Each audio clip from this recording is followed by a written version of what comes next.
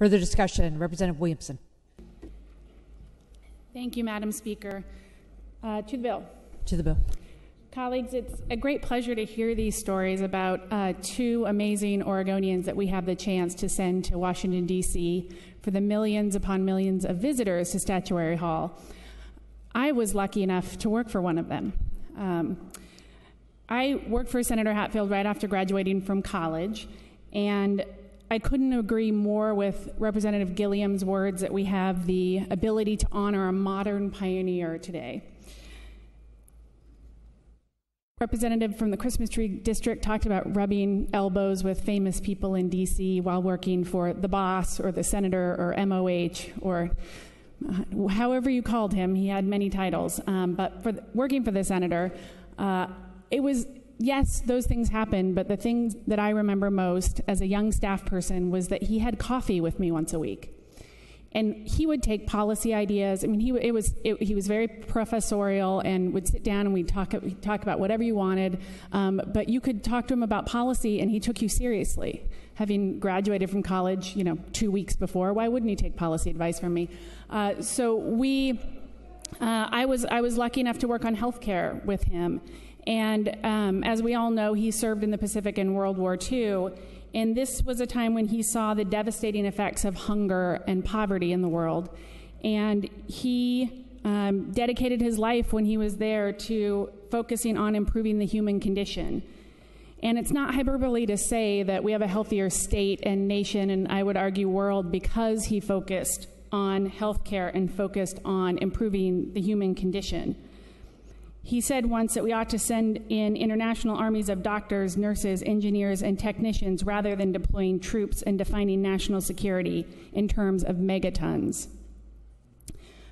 He had a huge impact in my district at OHSU.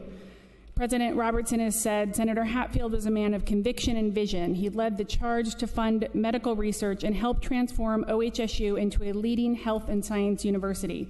The School of Nursing, the Institute for Biomedical Research, the Hatfield Research Center, and the Sky Bridge that links OHSU with the Veterans Affairs Medical Center are all examples of investments he championed that have brought healing, teaching, discovery, and outreach to OHSU. And we will miss his wisdom and courage. During his tenure in the United States Senate, he sent $300 million over 2 decades to OHSU and the Veterans Medical Center, making it the leading health care institution that it is today and one of Oregon's largest employers.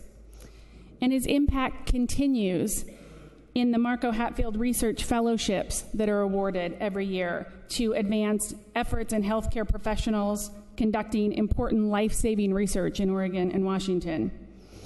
And so we know what he did in our state, but nationally and internationally, he had a huge impact on the work of the National Institutes for Health. And he said, NIH is an extraordinary example of a success story of what the government does right.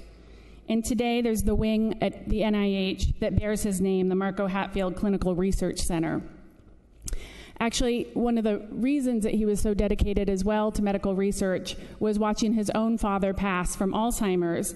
And he said he marveled that we couldn't even diagnose Alzheimer's short of an autopsy just a few years ago. And we now dedicate $210 million to research Alzheimer's. We have made a breakthrough after breakthrough in both gene analysis and identification, as well as treatment and diagnosis. And that was one of the reasons that he spent so much time and energy, and ultimately we invested so much as a nation into medical research.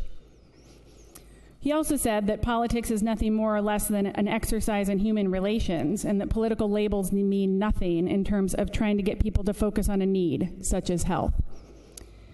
Senator Hatfield had not only wanted to be remembered as somebody who served his state, but that he was somebody that made a small difference in relating to the quality of life of everyone.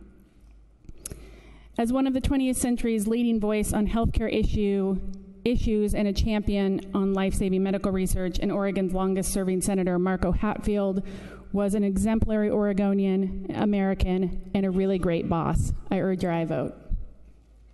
Thank you, Representative.